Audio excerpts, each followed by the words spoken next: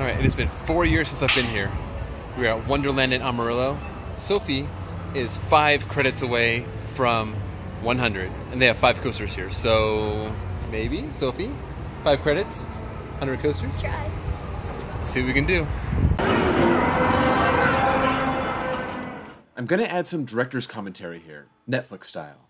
As you will hear on this vlog, the wind was blowing directly into my microphone, and it's just not nice on your ears. So Wonderland has an interesting set of coasters. Each one has its own personality. We started with Cyclone, a 1968 Mylar mouse. This was manufactured by the father of the guy who runs E&F Mylar. And if you found that fact interesting, then you're a hopeless coaster nerd like I am.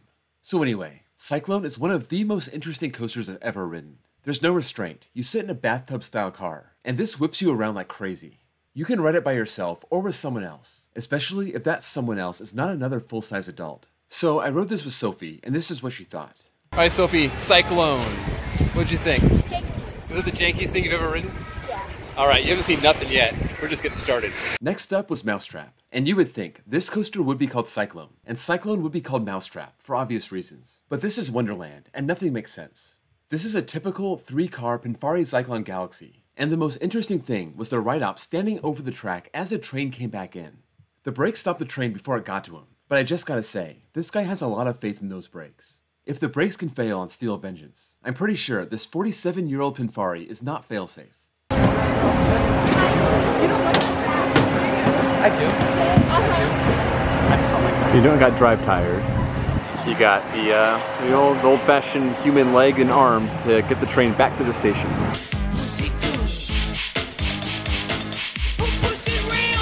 All right, Sophie, Mousetrap. What do you think? I expected it to be a lot more scary. But was it jankier than Cyclone? No. Okay, so far Cyclone gets the jankiest award so far out of the 2 we've ridden. But on a scale of 1 to 10, how janky was Mousetrap? 5, 6. 5 or 6. And Cyclone was a 9? Yeah. I wonder what a 10 looks like. Like, is a 10, does that mean you fly off the track and die?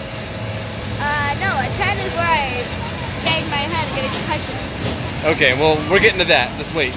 So I figured after, so many years that this Spinosaurus kiddie coaster would finally be open. But man, it is not. It is, it's still just sitting here. It's finished, at least. But yeah, there's no way this thing's been operational ever. Not that I can see. So, this whole area of the park. Ooh, look, antique cars. Steal those from Kings Island, did you? And now these fancy cabanas here. So yeah, this whole area of the park's pretty much abandoned. But we're not gonna get this credit today, so sorry. No 500 for you today. Oh well. I guess we'll have to do it on lightning rod, I guess.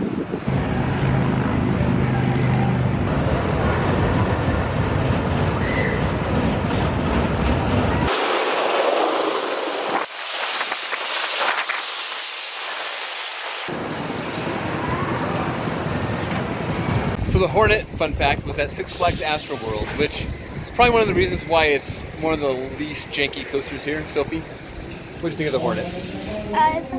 It's okay. Yeah, kind of a slow, lame feeling. That used to be indoors over at Astroworld, so it's just sitting out here. It kind of loses some of its charm. But yeah, it's probably one of the more mild rides here. So yeah, too bad. Did I say 500 credits for Sophie? I meant 100. I mean, if she had 500 credits, that'd be like the most amazing thing in the world, considering that she's only like 4 years old, and she's only about 2 feet tall or so.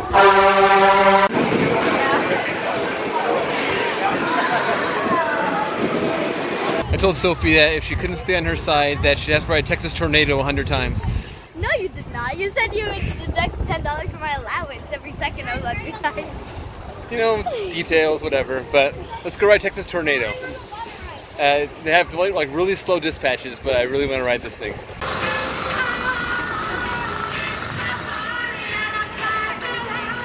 Okay, so to get an all-day pass, you buy a ride pass, $30.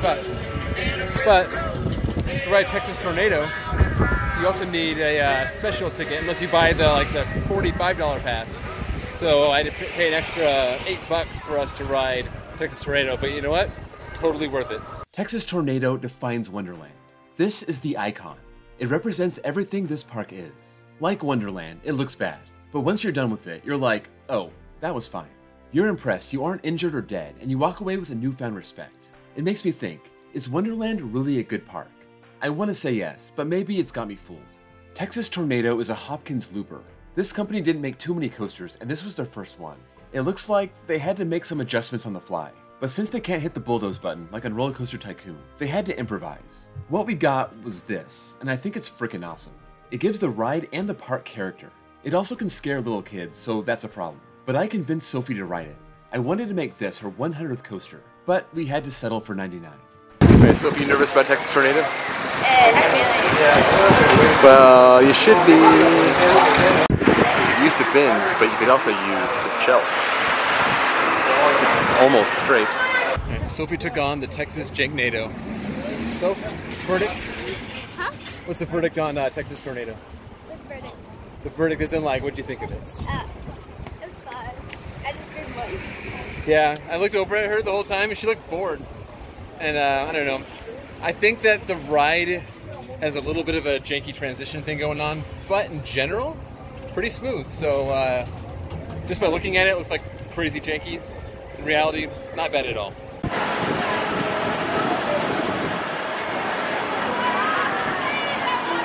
So we're kind of rushing through this park today because we left Wifey and Amy and Barkley in the car.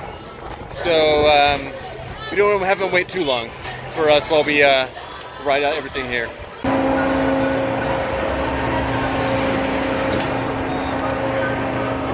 You know, this place kind of has a lot of janky rides, but I'm really hoping that this Sky Ride is not one of them.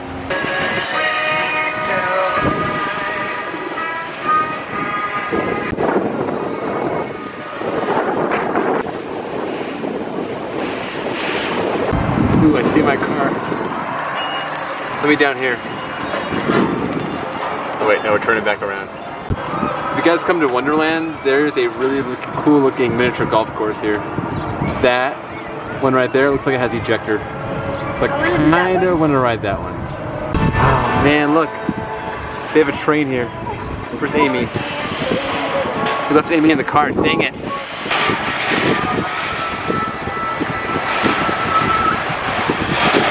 And just like that, we have made it back in one piece. Okay, so in order to get Sophie to ride Texas Tornado, I kind of told her that I would let her to play some games.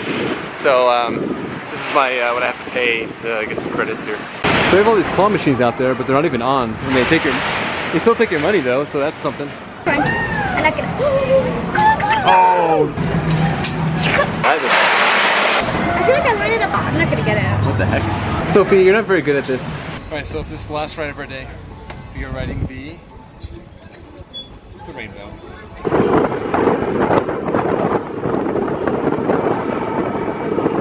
Okay, so is that the best ride in the park? Most ejector in the park other than the mini golf course. You know, for as janky as Wonderland is, Sophie rightfully pointed out that their Ferris wheel is very bougie because it has seatbelts. I think this is the first Ferris wheel we've ever seen that actually has a restraint. Okay, so that is a wrap on a very short trip to Wonderland. We're just kind of passing through, figured it'd be good to get some credits. Sophie, what is your final verdict? I know you just learned that word today on Wonderland. Great. Janky Park. There's about 2 pink cars today. So you saw 2 pink cars and you got 4 credits. So I don't know. I guess I'm gonna go home. I'm gonna burn my clothes and get a tetanus shot. So thanks for watching. See you next time. I'm just kidding. This park's just fine. If you guys are ever on I-40 coming to Amarillo to or from wherever you're coming from, it's worth checking out. It's not all that cheap, but it's a unique experience. So yeah, come by Wonderland. No, for real. Thanks for watching. See you next time. Amy, we forgot you in the car. I'm sorry. I'm sorry. Maybe next time.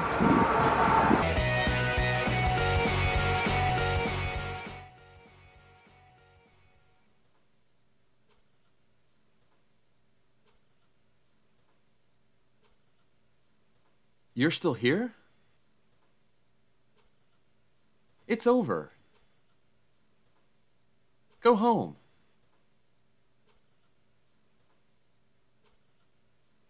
Go.